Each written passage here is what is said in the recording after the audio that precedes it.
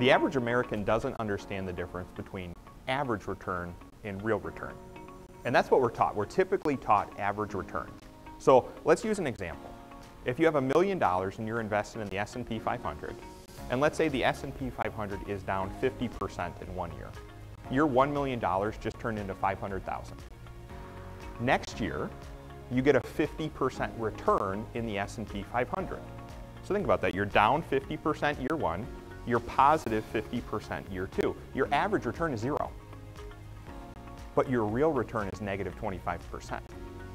Think about that.